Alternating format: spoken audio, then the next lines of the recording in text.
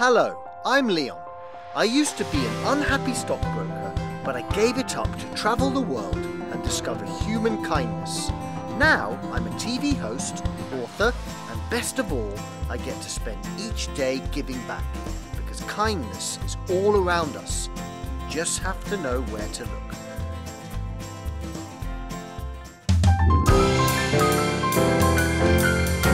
Today I'm in New York City, one of the toughest places in the world, but it's all about kindness, seeing it, feeling it, and giving it.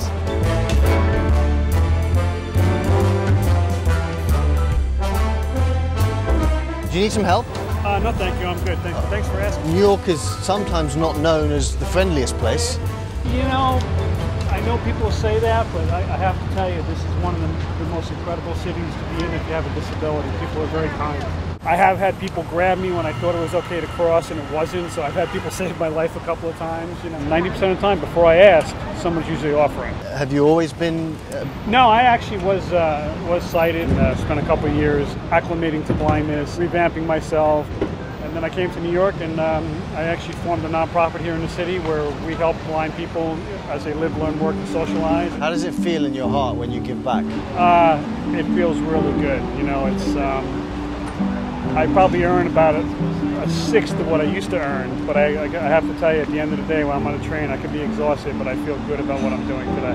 What's the most rewarding experience that comes to mind? I had gotten to see this gentleman.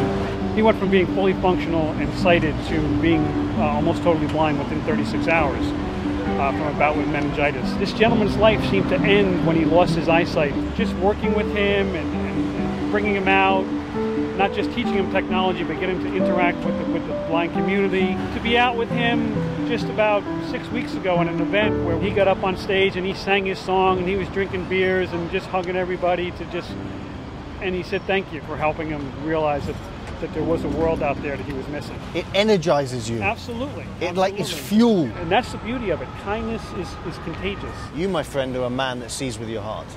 I like to say that just because I don't have sight doesn't mean I don't have vision. My favorite type of person is a person that comes from their heart and a person that gives back without any desire to receive anything in return.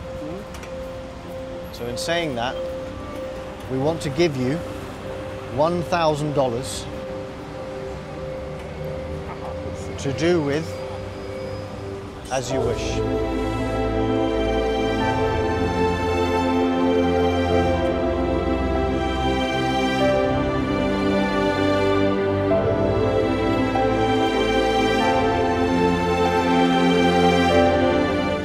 I wasn't expecting that.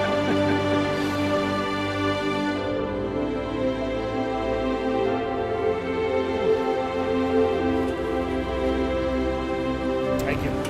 Can I give you a hug? Yes, I was going to give you one. Thank you.